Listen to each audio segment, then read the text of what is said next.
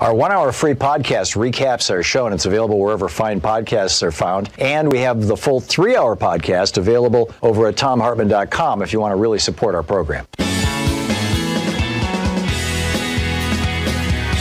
Welcome back. Thom Hartmann here with you. And I believe that Mark Taylor-Canfield is supposed to be with us right now. Is that right, Sean? Oh, he's on the line. There he is. Hey. Whoop. Joyce just grabbed him. Okay. As soon as she lets go, I will put him on the air. We're going to get a report from, there he is, Mark Taylor-Canfield in Seattle, independent reporter. Mark, you've been showing up at the Seattle protests for a while. Tell us what's going on. Well, over the weekend, things got a little crazy. The police were back at using chemical agents and flashbang grenades and 40-millimeter rubber bullets. I picked up some of those shell casings. I think one of them may have hit me, and those are big, Tom, so you don't want to get those in the face. Mm-hmm. But, yeah, there was a fire at the construction site for the new juvenile detention center, which is one of the demands of the protesters here in Seattle is that they don't want that new Justice Center built. And it looks like King County Executive Dow Constantine is kind of echoing that same sentiment. So the trailers for the construction site were set on fire at 12th and Spruce. So that started a whole day's worth of crazy protests. Now, the march earlier that day was sponsored by a group called the Youth Liberation Front. And I don't know much about them, but they claim to have chapters across the country. But there was some vandalism, there was a fire and some broken windows at Starbucks, and then later, and also broken windows at some businesses, and then later, the police at the same area where the chop zone was opened up on protesters again with all these chemical weapons. Now, the Department of Justice had just filed for a temporary restraining order. That was Judge Robarts, and he granted that just before the ban on these weapons was supposed to go into effect, because the Seattle City Council had voted unanimously to ban tear gas, to ban rubber bullets and flash grenades and all of these devices. But the Justice Department intervened.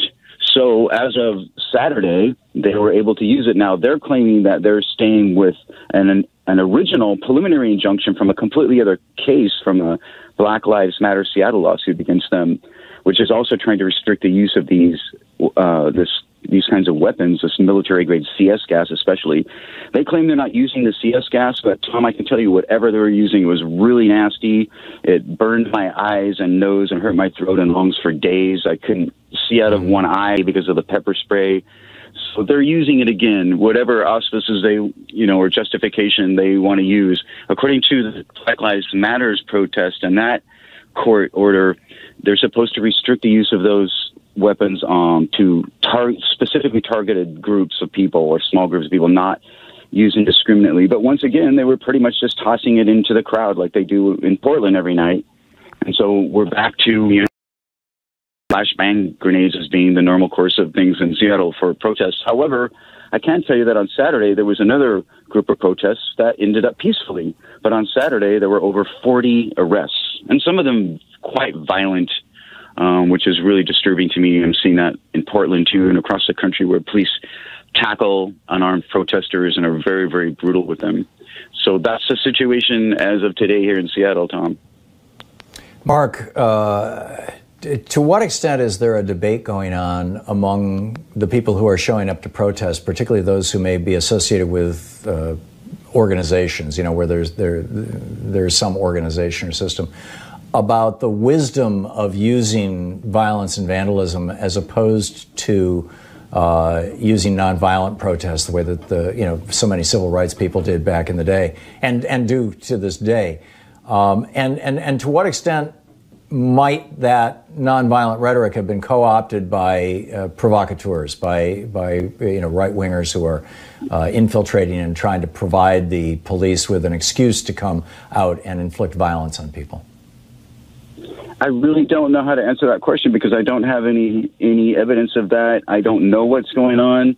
A lot of times there's not much information about these marches and protests before they start. Sometimes groups, I think it was last weekend, there was another group that joined the anti-ICE march a couple hours into it that then began breaking windows and causing damage. So I don't know who these people are. Nobody seems to know. The police weren't around when the property damage was happening.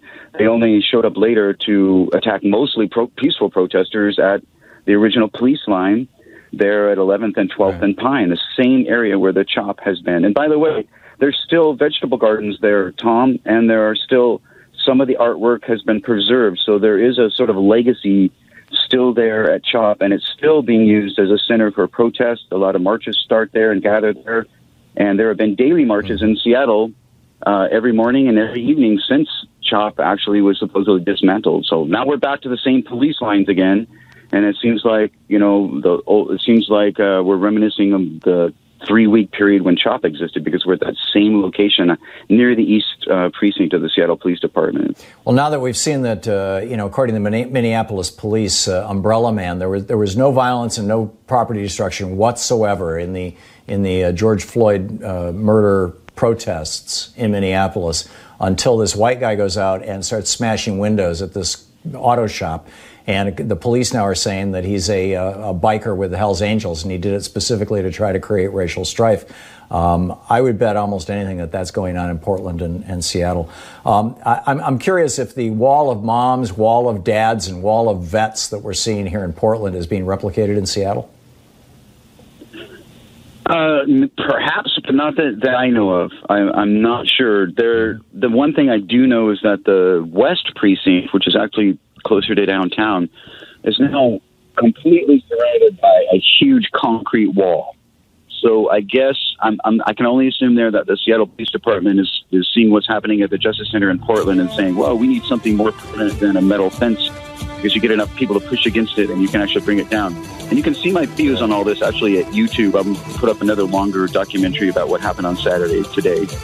Okay. Mark Taylor-Canfield. You can check out his YouTube feed. Thank you, Mark. Good talking with you.